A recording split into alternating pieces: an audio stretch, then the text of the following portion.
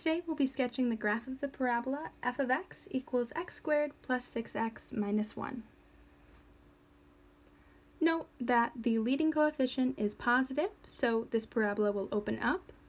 Our first step is we can find the x value of the vertex, which is also the axis of symmetry, by doing negative b over 2a, which gives us x equals negative 3 as our axis of symmetry. To find the y value of the vertex, we're going to plug negative 3 back into our equation for x. So we get negative 3 squared plus 6 times negative 3 minus 1, and we end up with f of negative 3 is negative 10. This makes our vertex the point negative 3, negative 10. So here on the graph, this is our axis of symmetry, and then our vertex is at the point negative 3, negative 10.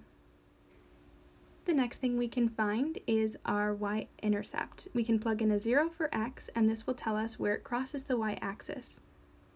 Plugging in 0 tells us that it passes through the point 0, negative 1. That is here on our graph, and because of the symmetry of the parabola, we know that the point negative 6, negative 1 will also be on the parabola.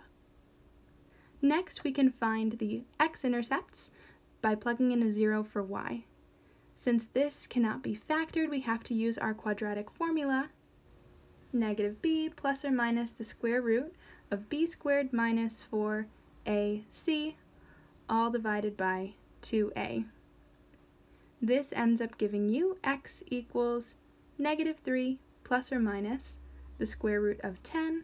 This is not very easy to graph though, so we'll plug it into our calculators. We get the point 0.160 and negative 6.160. So those points are about here and here. We still don't have a lot of information about what our parabola looks like near the vertex, so if we plug in the point negative 2, we get out a negative 9. By symmetry, we know that we'll also have the point negative 4, negative 9, and this gives us a little more information to have a more accurate sketch. Now we can connect those lines, not with a straight line, but with this curve, and that is the sketch of our parabola.